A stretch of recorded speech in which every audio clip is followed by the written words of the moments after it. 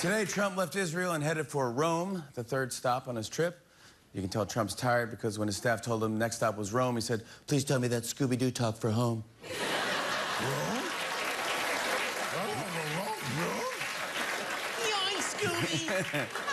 Former CIA Director John Brennan testified today that there was contact between President Trump's campaign and Russian officials. However, still no contact between Donald and Melania. Here it comes. Take a look and grab. No, thank you. The president was praying to you at the Western Wall in Jerusalem yesterday. Can you tell us what he prayed for? Oh, sorry, Stephen. Unlike some people, I don't give away top secret information from Israel. Oh, okay. Not this guy.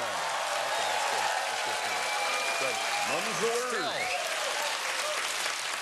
Still, Lord, you're getting a lot of attention this week. It must feel pretty special. Oh, not at all, Stephen. This whole thing's just a distraction from the Russia scandal. I mean, Trump even asked me if I could get James Comey to stop the FBI investigation. Vlad, remember how you and I were coming up with business ideas? Yes. I got one for you, Vladimir. What? Your own beer, Vladimir, from Russia with dust. That's the tagline. Right. Cool. Good idea. You mean that? No, I've got to go. Okay. Bye, Vlad. Bye, Nixon. He said he's more looking forward to the food. He even released a video to show off his knowledge about pasta. Take a look at this. This is Donald J. Trump.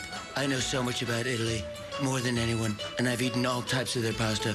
For instance, I've had Gnocchi, Bachelorette, Turtle Martini, Papa John's Deli, Beanie, and my personal favorite, Macarena. According to Politico, President Trump is reportedly looking to hire a crisis manager. A manager? It's a presidency, not a Walgreens. Mr. President, what do you have to say about these new Russia allegations? I'm sorry, I just work here. You'll have to talk to my manager.